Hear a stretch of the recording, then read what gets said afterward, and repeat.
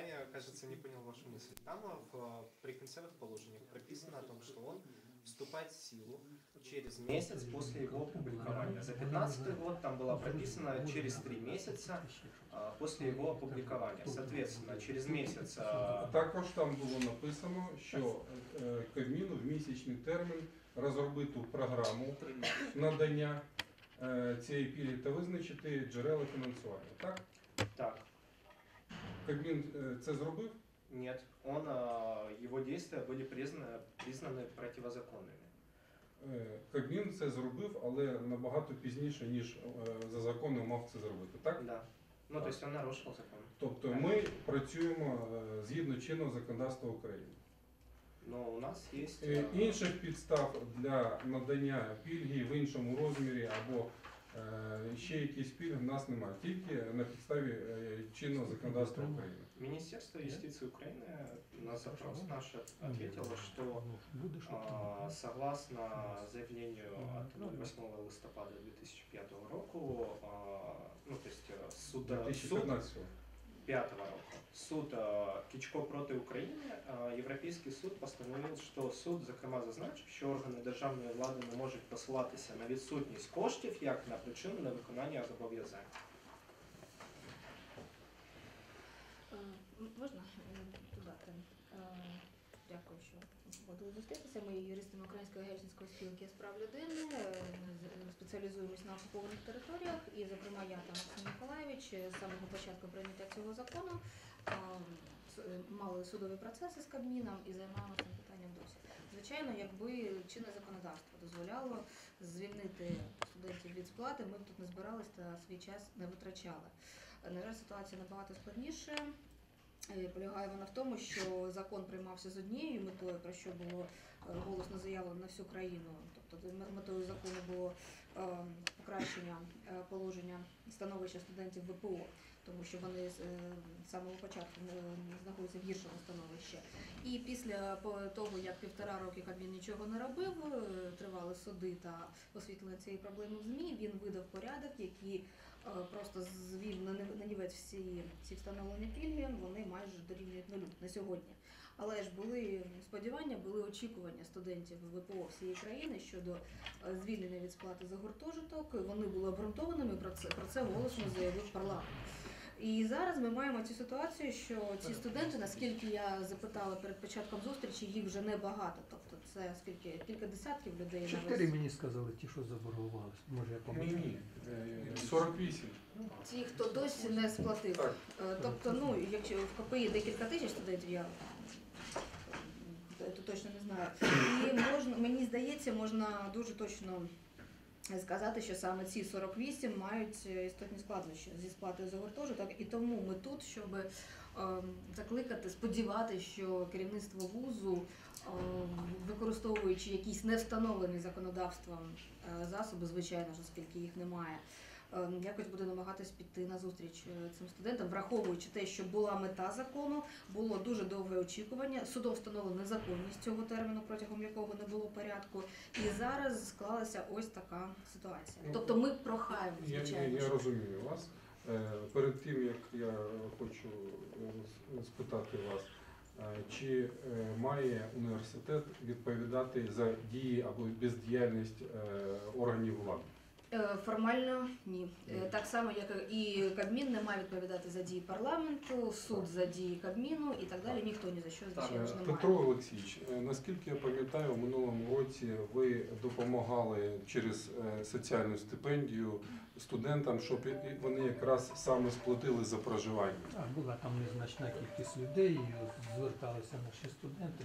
Тобто це до того, що КПІ як могло допомагати, так допомагало. Знов-таки, не порушуючи законодавство України, зверталися студенти за соціальною стипендією, за допомогою. Петро Олексійович, як проректор з навчально-виховної роботи, робив подання на комісію стипендіальну, комісія стипендіальна надавала таку допомогу. Але це ж має знов-таки межі в рамках чинного законодавства. Тобто більше можливості допомагати немає. Ну, як буде, то допоможе. Ну, як Поки що буде, на сьогоднішній день- на даний момент нас немає. Мова ж не йде про те, щоб давати гроші, мова йде про якісь дії з цим боргом, який виник. Але ну ви розумієте, я директор Студмістечка, я не власник приватного готелю. Не можу встановити кому скільки сплачувати. Тобто я керуюся чинним законодавством України.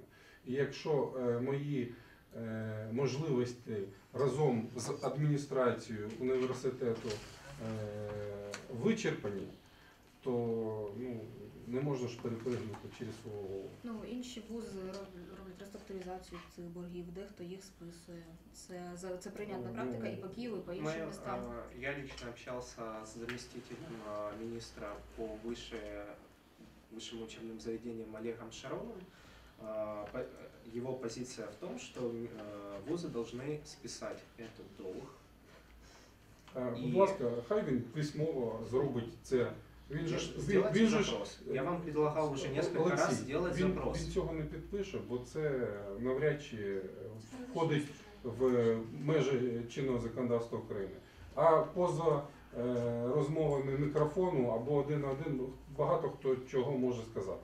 Розумієте? Тому це не серйозна розмова. Он готов, Министерство образования было с самого начала готово подписывать, отправлять письма на Минфин о том, что это не является нецелевым использованием средств, если вы будете списывать этот долг.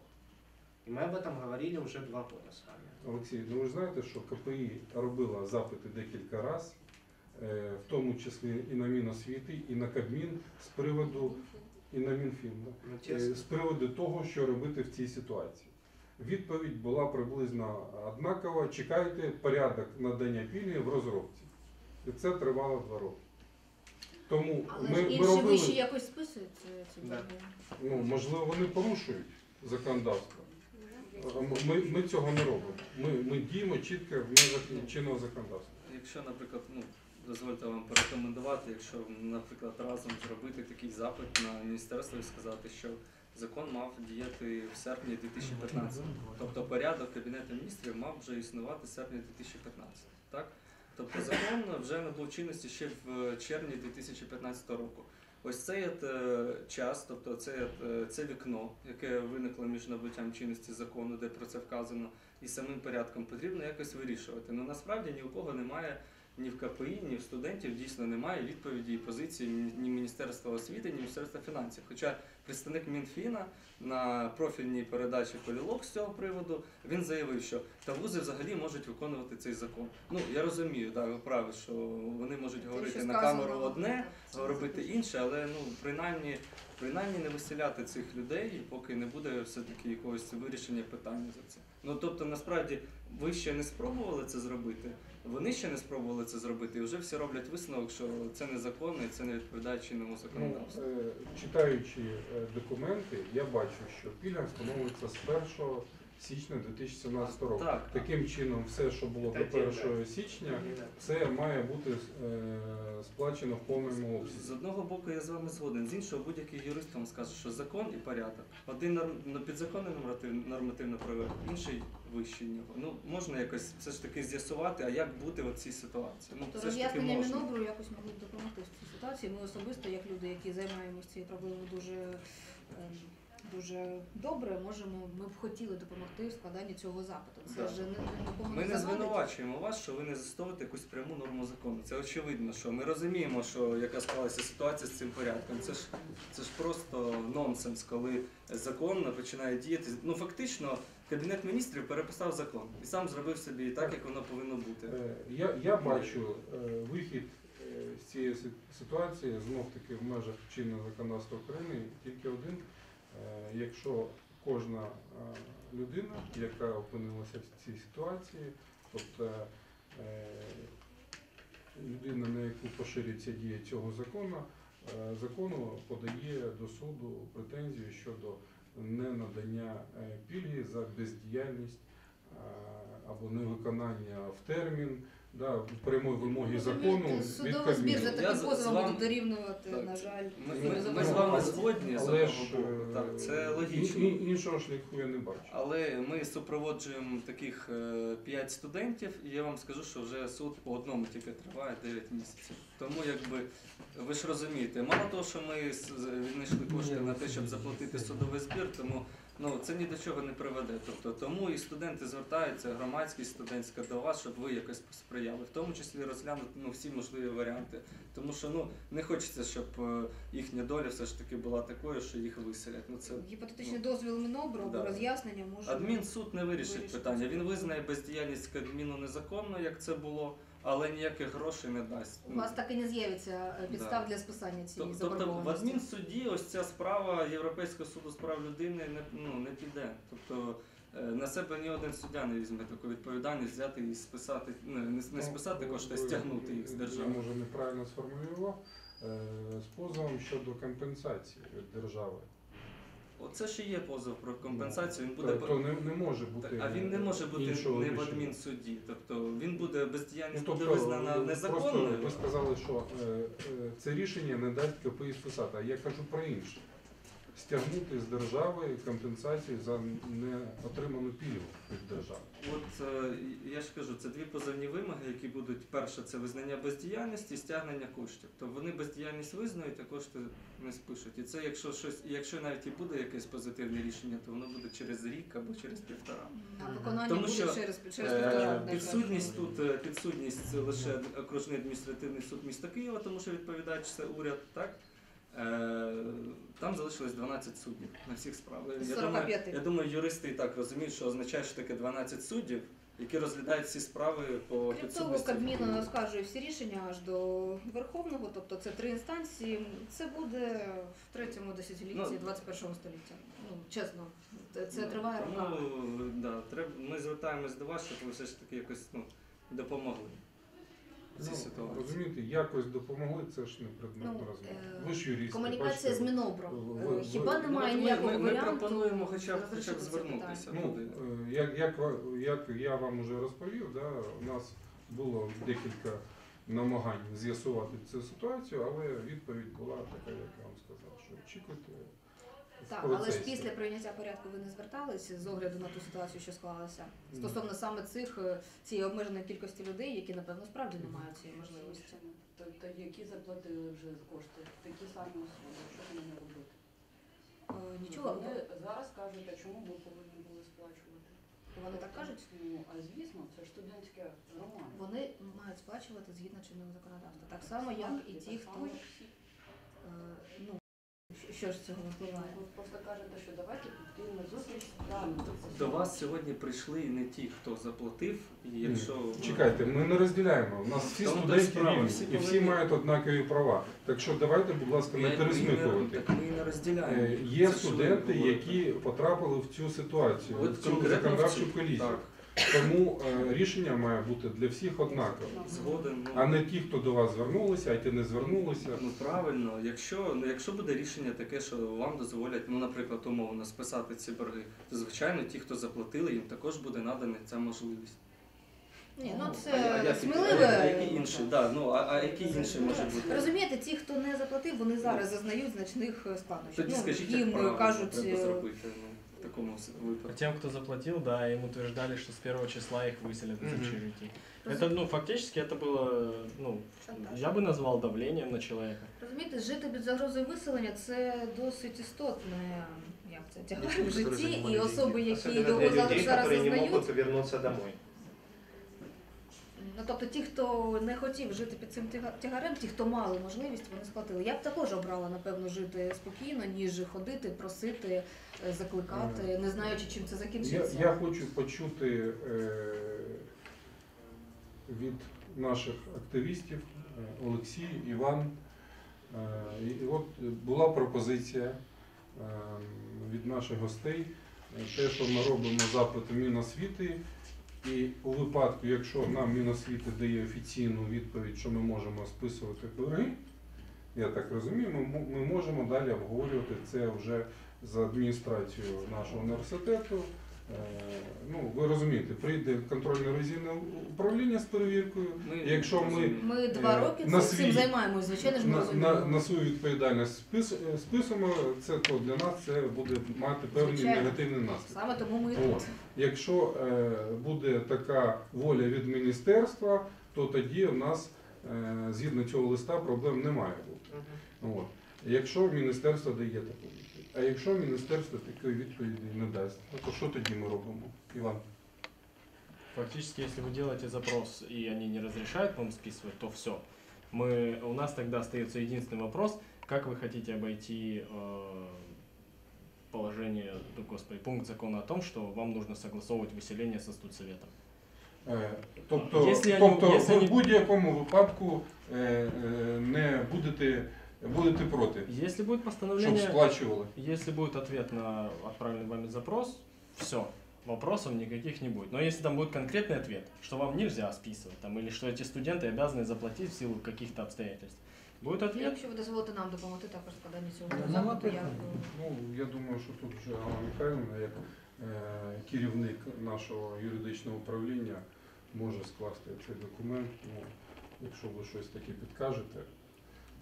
Просто студенти подадуть свій запит, якщо захочуть, адміністрація вузу нехай сама тоді подає. Краще було б, щоб адміністрація вузу також, ви ж не заперечуєте, якщо ми якось у співробітництві складемо цей запит? То що? Я не отримав відповідь. Що буде, якщо міністерство не дозволить? Не разрешит, все, тогда мы эти 48... Мы будем обсуждать уже вопрос того, как мы будем это выплачивать. Конкретніше. Но мы еще не получили ответ. Ні, ви ви хотіли цю зустріч для того, щоб мати якусь ясність. Я теж хочу від цієї зустрічі отримати ясність. Такий відход мене не влаштовує. Ми будемо думати, як це процес довгий. Мы пришли к тому, что мы отправим запрос, да? Так. И откуда мы можем знать сейчас, какой будет ответ? Давайте, є 3 варіанти отримання відповіді. Дозволяють, питань нема, ми діємо в інтересах студентів і в межах того дозволу, який нам надає Міносвіти. Друга відповідь – ні, не можна. І третя відповідь – неясно. Таке можливо, так? На розсуд ректорату, наприклад. Ще чекаєте, що згідно чинного законодавства або багато таких формулювань. То що ми в кожному конкретному випадку робимо? Я кажу, якщо міністерство надає дозвіл, то ми робимо так, щоб студенти не сплатили. Це я беру на себе цю роботу, вирішити з керівництвом, от Петро Олексійович підтримує. Що ви робите, якщо не буде? Подождите, не платят те, кто остались, а те, кто уже оплатил.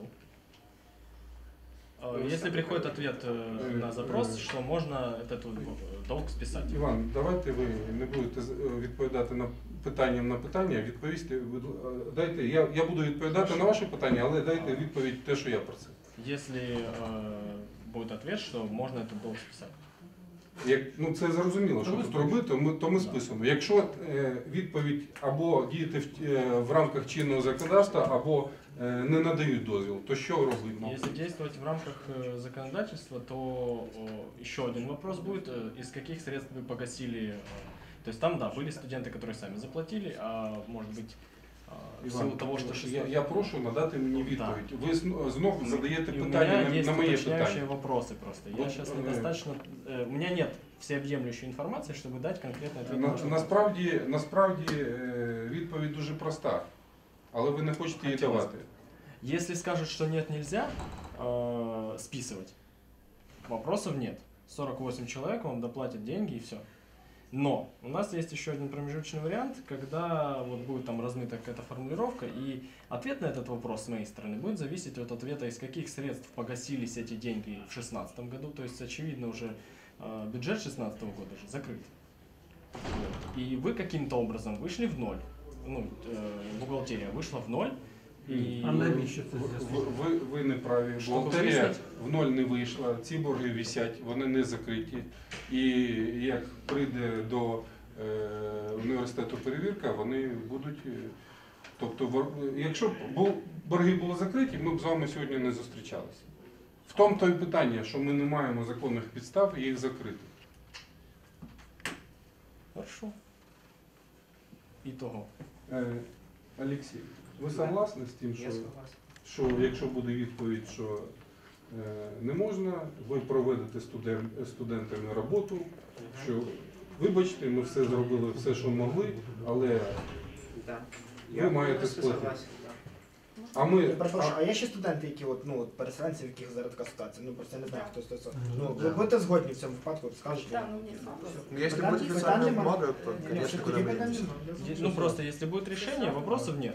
А так, когда студентам говорят, что мы вас с 1 числа выселим, не спросив даже инстанцию выше, которая может решить этот вопрос, то это, извините, никуда не годится. Ну, Іван, є чинне законодавство, там все чітко сказано. Ну вы им фактически сказали, что мы вас выселим с 1 числа. Я понимаю вашу ситуацию, абсолютно. Но вы не поинтересовались, хотя этот вопрос висит уже давно очень, и студенты всячески пытались с вами его решить, пытались выйти на министерство. Мы же почему-то спрашиваем у министерства, что делать. И ни у одного министерства. Почему вы не можете отправить запрос перед тем, как сказать людям, что мы вас выселим? Тому що мені все зрозуміло. З документів, які ми отримали. Нам непонятно. Поэтому мы приходим на такие встречи и пытаемся с вами решить вопрос. Нема питань. Я ж не спитав, чому ви прийшли. І я розумію, чому ви прийшли. І я трошки вмію читати, да, законодавчі документи і трошки розуміюся. Да, тому в даному випадку в мене питань нема. Але в зв'язку з тим, щоб ми вже дійшли до якогось соціального консенсусу в цій ситуації, ми готові ще раз разом з вами зробити ще один запит. Если будет ответ, Тому я і просив зараз внести ясність, що ми робимо у всіх випадках, які після цього можуть настати. Ну і в принципі отримали відповідь. На мою думку, це справедливо. Добре, дякуємо, йдемо далі. Дякую вам.